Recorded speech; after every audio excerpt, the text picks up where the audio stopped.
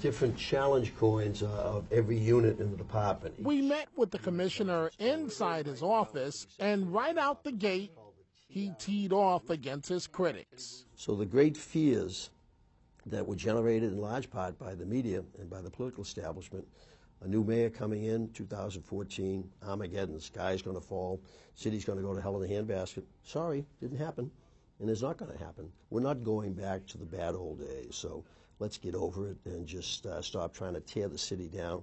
Let's start celebrating the success of this city. Greatest city in the world, 8.5 million people. It is a city that works. So instead of tearing it apart all the time, let's start taking a look at just how good this place is. Do we have our faults? We certainly do. Do we have our faults in this department? We certainly do. But by and large, we're doing pretty well. Good news for you and this region in terms of crime is down. The good news. But the perception in the city of New York, the perception on Long Island, the perception in the Hudson Valley, the perception is just the opposite, Commissioner. Perception is driven by a number of things. One, what people might see in their particular neighborhood. Two, what they see in the news, your medium. Or three, what they read in the papers. Perfect example of that is this morning's New York Post editorial.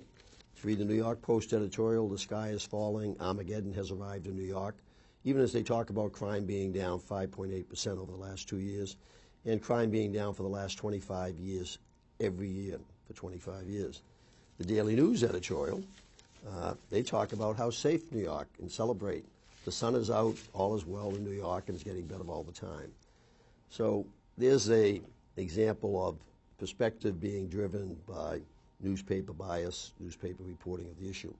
How do you argue against the fact that overall crime in the city is down by 75%, homicides are down by 81% since the early 1990s?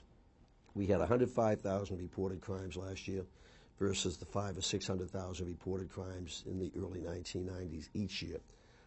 I'm sorry, this is America's safest large city. Individuals might have their perception of it, but this is America's safest large city. And I know it bothers some people and bothers some newspapers and bothers some media types, some political types, but the city keeps getting safer. Surprise, surprise.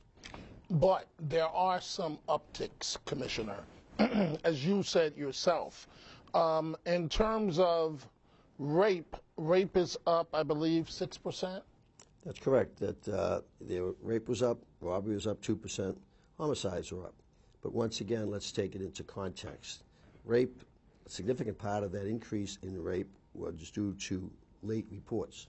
People coming forward to report rapes that in some instances had occurred many years before. Every rape is of concern. We encourage people to report the rape so we can get the serial rapists, that we can effectively try to reduce it. Robberies up 2%, a couple of hundred incidents.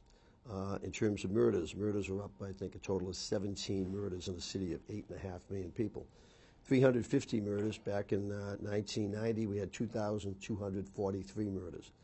So crime spikes from time to time. When it spikes, we put additional resources on it. We attempt to determine what's happening with it. Case in point, on the issue of rapes, we had seen an uptick in rape incidents involving women, young women coming out of bars, highly intoxicated, getting into taxis, yellow and green, getting into livery cabs, and then being assaulted in their totally intoxicated state by those drivers. Those reports are important to us because then it prevents those drivers from doing it again if we can make the arrest. But one of the ways to prevent that is the idea that buddy system. We have designated drivers. 3 of you drink, 1 drives, doesn't drink. Similarly, that if you're going to drink yourself into a state of total intoxication, well, have somebody take